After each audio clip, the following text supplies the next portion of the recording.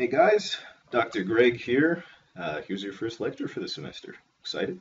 A lot of these are going to be up on video, as I've discussed with you already. And we're going to start off. We're talking about biology. So, simple question. Biology is the study of life. What's life? What do we consider alive?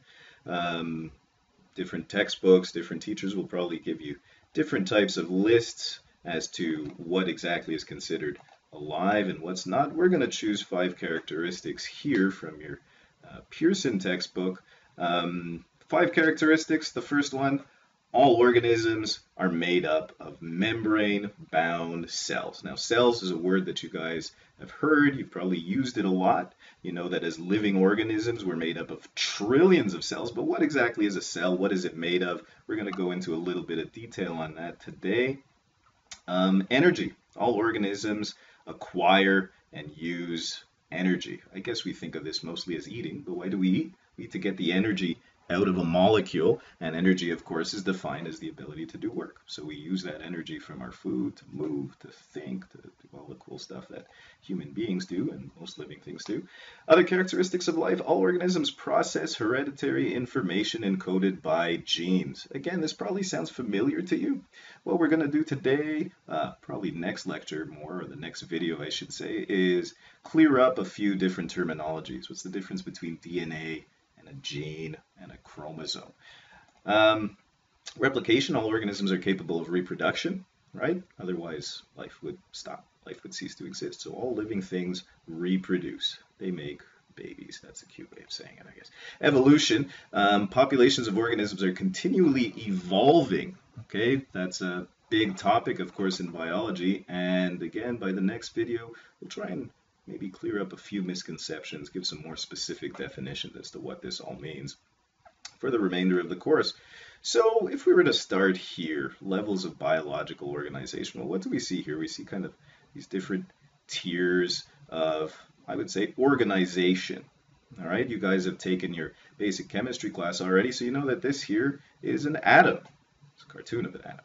And an atom is the smallest unit of matter. Right? Smallest unit of matter, sort of. Smallest unit of matter to retain certain characteristics. Many atoms come together to give you a molecule. So for example, H2O is a molecule you guys are all familiar with. It's one molecule of oxygen attached to 2 molecules of hydrogen. I messed that up. 2 atoms of hydrogen attached to 1 atom of oxygen give you a molecule of water. Now, these molecules all come together and they give you a cell. And we're going to look at how the cell is organized. That's going to be a big topic for the beginning of this course. Again, defining what a cell is, trying to clear up some misconceptions, give you a specific idea of exactly what a cell is supposed to be. But you guys have probably heard that life on Earth is carbon-based, organic. I'm not talking about organic like when you go to the groceries to get organic food. Organic means it has carbon atoms. That's the main part of the molecules that make up living organisms. Tissues are many cells cooperating to do a particular job. Okay, so in a human body, you have muscle tissue, you have nervous tissue, which transmits electrical signals. All right, so these are different tissues, and different tissues can come together to make an organ. So think of an organ. How many of you guys thought of the heart? That's an organ, of course. Heart has muscle tissue. A heart has nervous tissue to tell it when to beat. So the nervous tissue sends electrical signals to the muscles to tell them when to beat and to cause them to beat at a particular rhythm. All right, and you can have organ systems, of course. The heart is part of an organ system that includes veins and arteries, and that entire organ system functions to circulate blood throughout your body. And many organ systems make an organism, a living thing. Are there unicellular organisms? Sure, there are tons. They're some of the most successful organisms on Earth. We are multicellular organisms, many cells cooperating, organizing themselves in a way to interact with their environment. So this idea of a cell, let's focus on that a little bit. A membrane-bound cell. This is important. Membrane-bound. So cell membranes, if you were to think of the cell as a balloon, all right, and the stuff inside of the cell was the internal environment of the cell, and the actual rubber part, the balloon, is the cell membrane. Well, that cell membrane is made of a molecule called phospholipid. So many molecules of phospholipid make up a cell membrane. Now, phospholipids do not dissolve in water. How come? Well, they are amphipathic. This word amphipathic means they have a polar head. So this top part of the molecule, that's the polar head of the molecule. It's hydrophilic, it interacts with water, but it has a hydrophobic, nonpolar set of tails, 2 fatty acids. Okay, these are long carbon chains. These are hydrophobic. They're going to hide from water. So we say that a phospholipid, this entire molecule, is amphipathic. It has both hydrophilic and hydrophobic components. Now, water molecules, as we said, are going to interact with this part, but not with this part, and this creates some interesting effects. Okay, phospholipids don't dissolve in water, but they will spontaneously form structures that we call micelles. Okay, this is when all the hydrophobic tails kind of hide themselves in this arrangement that we see up here, kind of a circle, looks kind of like a sunburst there. Or it can make a phospholipid bilayer. This is when all the hydrophilic heads and hydrophobic tails kind of line up. It almost looks like a sandwich there. Okay, so the phospholipid bilayer is one of the most important structures in biology. Why? Because a phospholipid bilayer makes what's called liposomes. So you see here, imagine this. This is the electron micrograph of different phospholipids. And essentially what we're seeing here, well, this is a cartoon of that. It's the spherical arrangement of the phospholipid bilayer. And this is the basis of what a cell is. Now, a liposome is an empty phospholipid bilayer. But if we were going to add some stuff to this phospholipid bilayer, well, what do you have here? Proteins are another kind of molecule. Okay, we say proteins are a polymer. Polymer meaning many repeating molecules forming a long chain. So this is a polymer of amino acids. A polymer of amino acids make up proteins, and proteins are so diverse they are responsible for all the work and all the functions of your body. Okay, so proteins can also be amphipathic, therefore they can insert themselves in the phospholipid bilayer of a cell. You can see that here. All right. Well, obviously this is very important because a cell needs to interact with its environment, right? It needs to be able to take materials from the external environment, essentially eat certain things from the environment. Maybe it needs to get rid of certain molecules. In multicellular organisms, of course, the cells need to be able to communicate with each other. So proteins can serve as kind of a doorway from the outside of the cell to the inside of the cell. All right.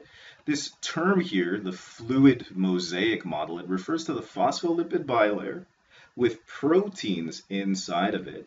And the proteins are kind of free to move throughout this phospholipid bilayer. So that's the fluid part. They can move. And the phospholipids and the proteins are moving in this balloon kind of structure. All right.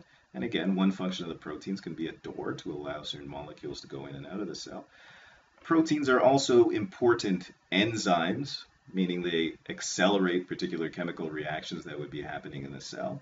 All right. Not all proteins are membrane bound. You may have some proteins that are actually inside of the cell, obviously carrying out certain chemical reactions. Chemical reactions in an organism are called organism's metabolism, the set of all chemical reactions happening within an organism.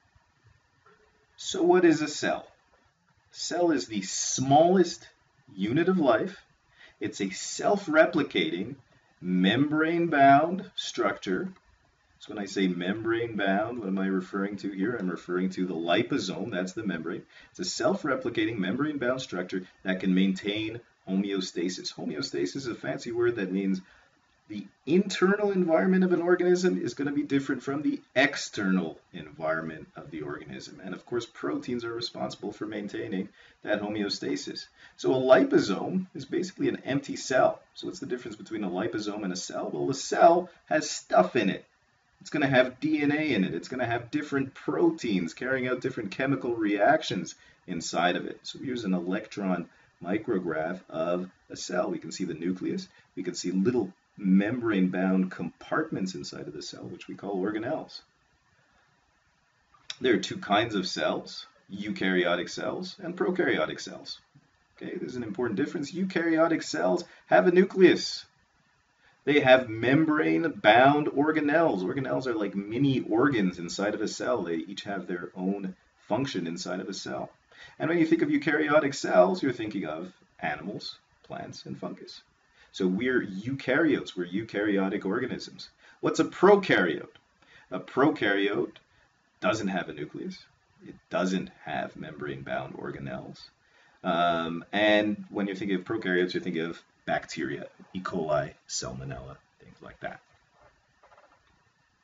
So, all living organisms need to acquire and use energy. This has already kind of been talked about already. We talked about homeostasis. Well, what do we use energy for? What do we eat for? Okay, we use energy by consuming something else. We get energy from the environment by consuming something else. We use this to do work, and most of that work is really just to maintain homeostasis. And again, homeostasis is an organism's tendency to keep a constant internal environment. Your internal body temperature needs to be kept constant. The concentration of certain molecules in your body, like glucose or salt, need to be kept constant. Okay, not too high, not too low. So human beings keep a constant internal temperature of 37 degrees.